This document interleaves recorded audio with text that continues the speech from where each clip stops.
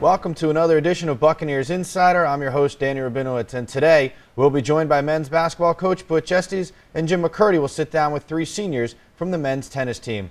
But first, I'm joined by baseball player Sheehan Planis-Arteaga. Sheehan, thanks for taking the time today. No problem. It's a pleasure to be here. Now let me ask you about the season so far. How's it been for you? We've had our ups and downs, but for the most part it's been positive. We've hit a couple bumps in the road in conference, but we're a resilient bunch, and I think we're going to finish the season on a very strong note. Now, how do you bounce back when you guys you have been up and down so far this season? How do you bounce back? Well, it's usually accompanied by a pretty hard practice, so that helps us bounce back a little bit. But like I said, we're a very resilient bunch, and we understand that we've also hit. It's not just us. It's not just indicative of our play. We've also hit a lot of unlucky stints.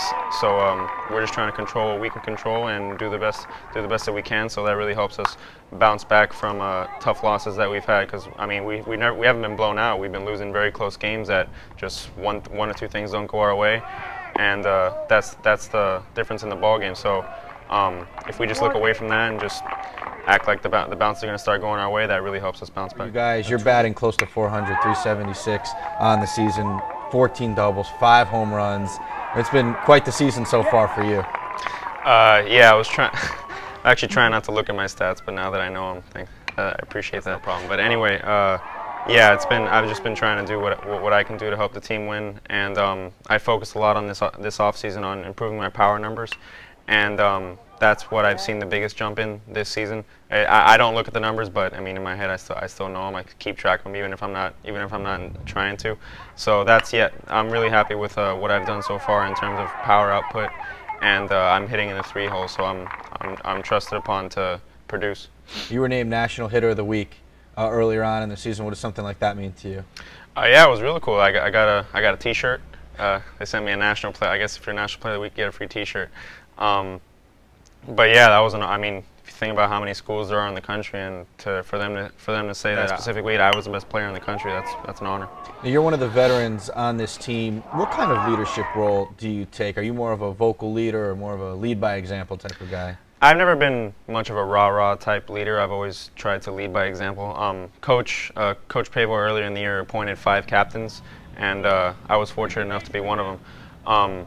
And we do have captains that are more of the rah-rah, fire and brimstone speeches before games, those type of leaders. But I've been more. I'm more of a quiet leader. If I have something to say or something to pitch into a specific player, the way he's acting on or off the field, I'll sort of pull him aside. I'm not really a in-your-face type of leader, and I'll lead by example with by trying the best I can, game in and game out. You've been here at Barry for 3 years. Are there any moments that stand out to you as some of your favorite moments here? Wow, we've had a lot of moments. We've had a lot of walk-off victories on our home field. A couple this year. We had a walk-off victory, I think, first, second game of the season with Khalil Denson. So just see a freshman walk off in that fashion. We've definitely had a lot of memorable games at our field that ended with walk-off victories. Haven't had a chance to play in regional playoffs yet, but other than that, we've had a lot of memorable games that ended in dramatic fashion. What is that like? How exciting is that to be a part of one of those walk-offs, to be down there? Oh, definitely. You can just feel it. Everybody's chomping at the bit in the dugout, just ready to run onto the field. And then when you see it, it's just. I mean, in Khalil's case, we knew that it was over. So it's just a race to see who can get to Khalil. And nobody ever pays attention to the guy that scores the run. It's always the guy that got the hit. So yeah, we all run towards Khalil, and we're not allowed to dogpile because a couple years ago, star pitcher Corey Wachowski was separated his shoulder during a dogpile, so we don't dogpile. But yeah, we all huddle around him, push him around a little bit, so yeah, it's always fun. Now let me ask you a little bit about yourself. Now, you're born and raised here in Miami, right? Mm-hmm. Yep. And you went to high school down here? Yeah, I went to Berlin Jesuit. And you're a Marlins fan, from what you were telling me before. Sure am. So is there a favorite player on the Marlins that you root for? Well, their big star right now is Giancarlo Stanton. I just think he's probably one of the biggest physical specimens I've ever seen in the game of baseball. And he's only, I believe, he's 23. He's got a big, bright future ahead of him, and I hope he stays. We have kind of reputation for giving away our stars once they get to their real prime. But I hope he stays, and I like the Marlins' chances this year. We have a lot of young horses in the bullpen and in the starting pitching staff, and don't sleep on us. Very young and eager team. Gin, I want to thank you for stopping by, and best of luck to you as the season continues to roll on. No problem. Glad to be here. And now we shift gears to the tennis courts, where 3 seniors have done some special things here at Barry. Thank you, Danny. And now I'm here joined by 3 of the men's tennis seniors, Leo Vivas, Ali Lemaitre, and Romain Costamagna. Guys, thanks for stopping by here on Buccaneers Insider. Leo, we'll start with you. You guys are just coming off the first regular season title in Sunshine State Conference history. What's it been like going through this season and to capture that first title? Well, first of all, the team worked really hard this semester. Everyone did give their 100%. I mean, everyone practiced great the whole semester. It's great to have the first title and to encourage the guys to keep working hard these last few weeks that we have left. And it feels great. I mean, it's one of the first titles of the season. I hope it's not the last one. Ali, you're a senior now. You've been here for 4 years. What's it been like for you to be part of the men's tennis program for 4 years here at Barry? Well, it's definitely been a great experience. Being part of the team is something special. We live a lot of really special moments with everybody from the team, coaches, staff, everybody. And now it's time for us seniors to pass it on to the others and wish them the best. Costa, you've been here as well for 4 years. Now that you're one of the veteran leaders, what's been one of the challenges for you, or some of the challenges in trying to get some of the newcomers or the younger players to play up to Barry University tennis? I mean, it's always important when you're a senior to lead all of the freshmen who arrive. I mean, last year we had the chance to win the title, to be national champions, so we knew what to have to do this year to win again. So it just mattered to teach them how to do it, like to run well, to be structured, to be organized and stuff. I like to be a leader in this team, so I spent a lot of good times with all of the new freshmen, Ahmed and Nico, for example. And I hope they're gonna do it good. I'm really confident with the new freshmen. Costa, you're one of the vocal leaders on the team. You enjoy this role. Out on the court with your doubles partner, Leo, you have become one of the more vocal players, doubles players in the country. Talk about what you relish about being out there on the court in doubles play. Well, that's true. I mean, I'm like this in my life, you know, every day with my friends, you know, I'm a really happy person, you know. But when I'm on the court, you know, I feel some emotion, you know, so I feel like I have to scream sometimes, I have to cheer for my partner, and I really enjoy it. And I'm kind of sad that right now it's like maybe my 10 last games, but I'm going to do my best, and I just love to be on the court, just to represent Barry, and I'm very proud of it, you know, that's why I'm like this, and I just hope that I will be like this till the end, and it is the last match. Ali, last year you guys were able to go undefeated for the first time in school history of any sport to win a national title. You've lost twice this year, but is there something special still left in store for this team this year? Well, last year was really amazing. Like what we've accomplished, nobody's ever done before. It was a great feeling, amazing feeling. We've kept it in our heads all year long. This year we've lost 2 matches, but when you look at it, it was really, both of those 2 matches were really close, very tight. It could have gone either way. Unfortunately, we lost, but as Vito said, we kept working out all year long, and we aiming for the same result again, aiming for a national title. Leo, the standards are pretty high here at Barry University when it comes to tennis. They call you El Presidente, and they started calling you that last year. So being the president, what kinds of laws have you laid down for this year's team and keeping the standards high? Well, thanks to Costa, they started calling me the Presidente. I told the guys at the start, especially the freshmen this year, that every time you go on the court, you just have to give 100%. No matter what happens, if you lose or win, as long as you give your whole self in the court, it's enough. You know, we have such an excellent team, all around tennis-wise. The people are so nice. The attitude is excellent. You know, the law, I didn't say anything to them. I know they all know what to do. Most of the team were in the last championship, so they know what we have to do and what we have to sacrifice to make it happen again. I mean, they know and they will do it because everyone wants the same thing. We want another national championship. You guys have a big part of your season coming up now where everything matters in the postseason, starting with the Sunshine State Conference Tournament. Guys, how big are the stakes now as you get close to the end of the year where everything kind of gets raised up to the next level? Well, I mean, it's huge, especially for us three that any match could be our last.